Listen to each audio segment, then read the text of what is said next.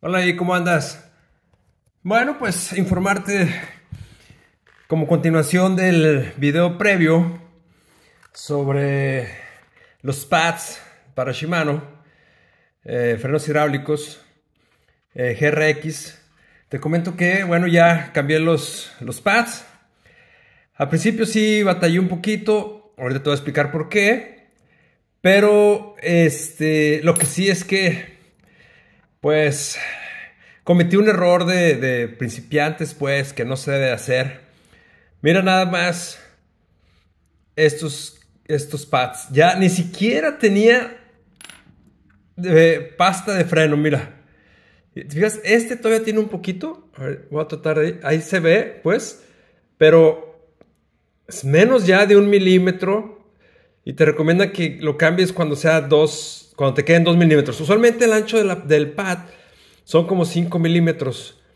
Y te recomienda que lo cambies de 2. Mira, yo aquí ya traía, yo creo como 1. Aquí ya no traía. Estos son los de adelante. Estos. Y luego estos son los de atrás.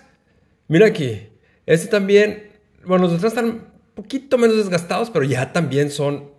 No sé si alcanzas a ver. Mira, se ve, tiene todavía pasta, pero es casi ya. No le queda ni el milímetro. Y mira aquí ya. Este ya estaba acabándose, ya estaba metal con metal, o sea, con el disco, y por eso me estaba rayando. Y obviamente por eso tenía una calidad de freno horrible, espantosa. Y bueno, eso es en cuanto a los pads que traía. Ahora bien, eh, y tú sabes que de vez en cuando hay que ir ajustando los frenos, ¿verdad? Porque se va desgastando el pad. Mira, ahorita ya está, no sé si lo alcanza a ver, ahí está la pasta. Bueno, estos son metálicos, está ancho ahí, ¿verdad? Y ahora mira ya la rueda. Libre, qué chulada, ¿no?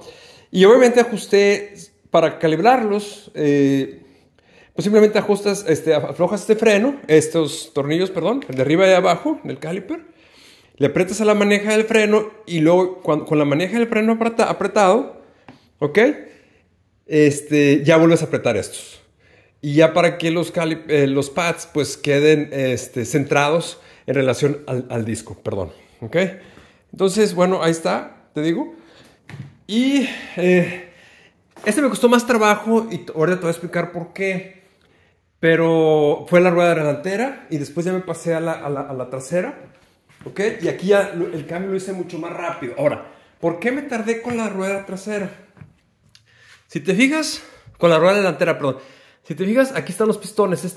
Ya no se alcanza a ver porque yo ya puse el freno, los pads, ¿verdad?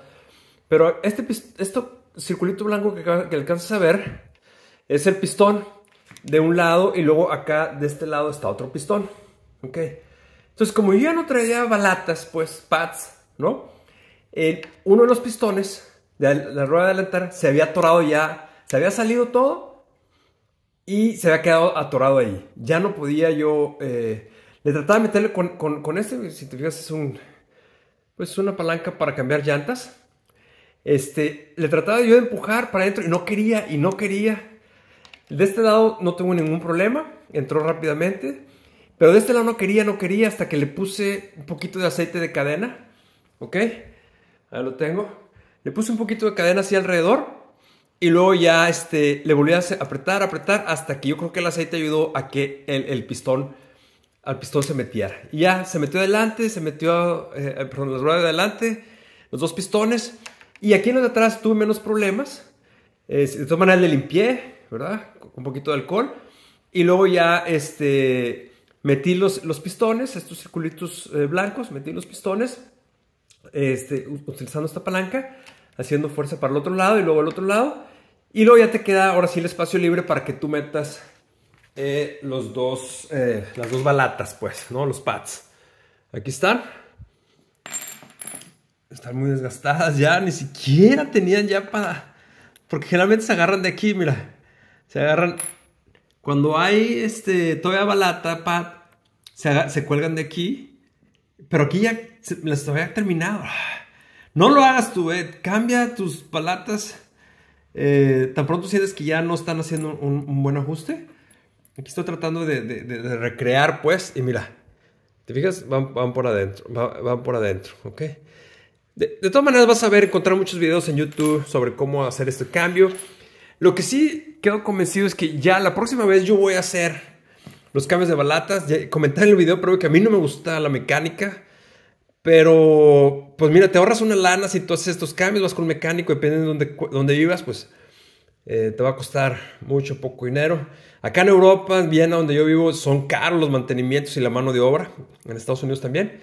En Latinoamérica, pues no tanto. Pero bueno, si lo puedes hacer, pues hazlo. Yo ya lo hice y creo que ya de ahora en adelante voy a hacer al menos este tipo de ajustes. Entonces, pues bueno, ya hice el ajuste, ya puse las balatas ahora sí originales. Mira, con la cejita esta, las otras no tenían. Y bueno, amigo, pues ahí lo dejo y déjame seguir terminando ya de armar esta bici, porque estoy en la cocina, va a llegar mi esposa y me va a regañar, como seguramente también te regaña, ¿no? Si es que estás casado. Bueno, cuídate mucho y nos vemos en la próxima. Hasta luego, bye.